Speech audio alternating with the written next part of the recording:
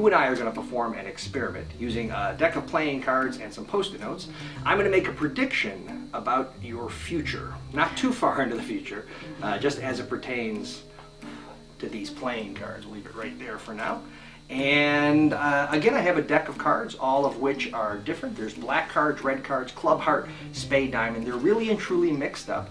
And in a moment, you're going to take a card and I'll take a card. Now, my card's going to be a random choice. You'll get to choose whatever card you want, as long as it's a good contrast for mine.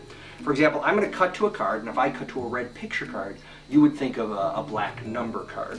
If I cut to a black number card, you would think of a red picture card. If I cut to a black picture card, you'd think of a red number card. Okay. I just want it to be a good contrast. I got it. Make sense?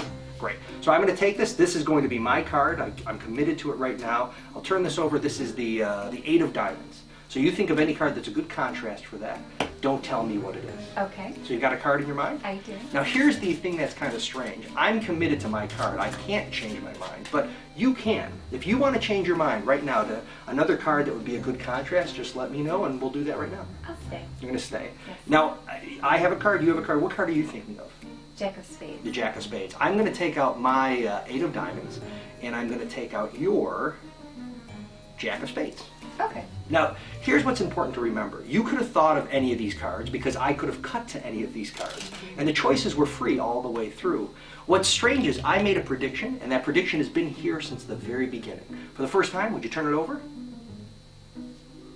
But not here? That's true. I didn't make it there. If I had made it there, that would have been a good trick. But I don't like good tricks. I like great tricks. In fact, I made a prediction before you ever sat down, before I ever took these cards out, before I ever even cut to a card. And that's what's so weird, is I put my prediction on the back of this card right here. And it just happens to say the Jack of spades. Wow.